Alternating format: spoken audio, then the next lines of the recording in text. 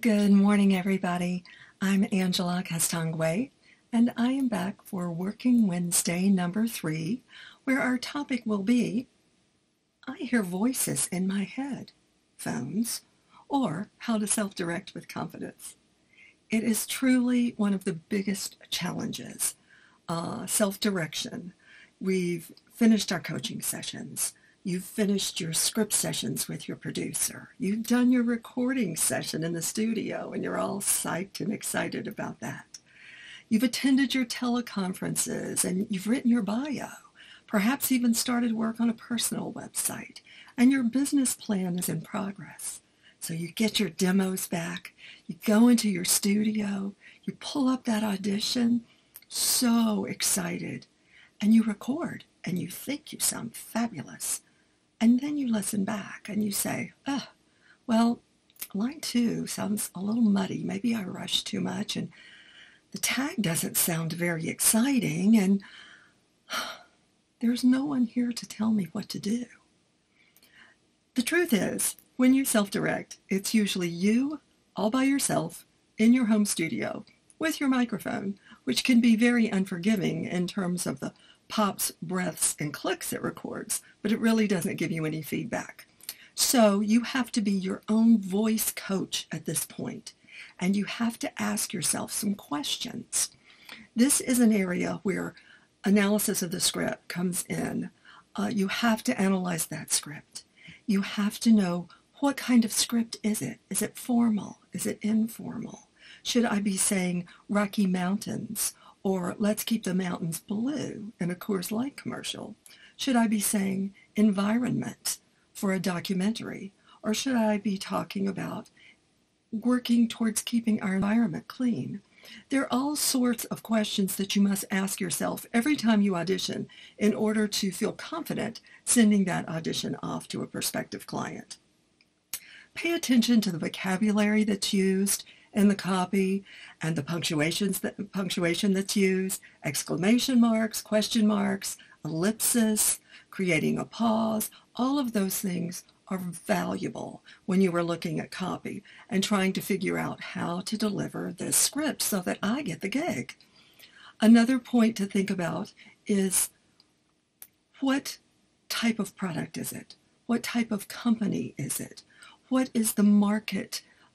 What is the target market that this company is going for? Are they trying to entice the millennials? Are they talking to senior citizens? Is it a corporate piece? Is it a casual piece? Are we going to Chipotle for lunch?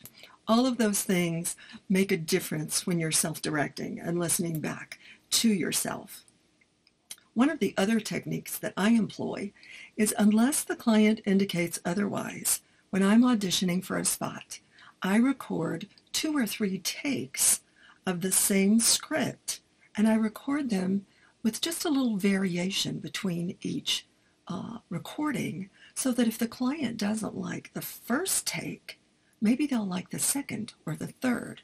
I feel like that can give us a little better chance of being selected, because number 1, they have choices, and number 2, they don't often know exactly what they want until they hear it from us. So that's always a good technique to employ. You've also got to remember that the story is supreme. The story and the copy is what is really important. And your main job is to tell that story in an appropriate way with an appropriate setting. Ask yourself, how believable do I sound? How genuine do I sound? How warm and approachable do I sound? The next thing that you often need to do is slow down. I find myself telling voice talents on a daily basis, slow down. The punctuation is there for a reason. And in normal conversation, we don't often speak that quickly. We're thinking about what we're going to say next. And so we're reflective when we talk to a friend or to a coworker or to a family member. So when you listen back, ask yourself, is that a little faster than it needs to be? Am I giving the audience time to mentally visualize the words I'm saying? And finally, remember that oftentimes less is more. Yes, you want to infuse that delivery with plenty of emotion and tension and suspense and invitation and permission, but you don't want to come at your audience like a steamroller. You want to power down a little bit and invite them to listen and invite them to participate while they listen. And above all, no matter what, always trust in yourself.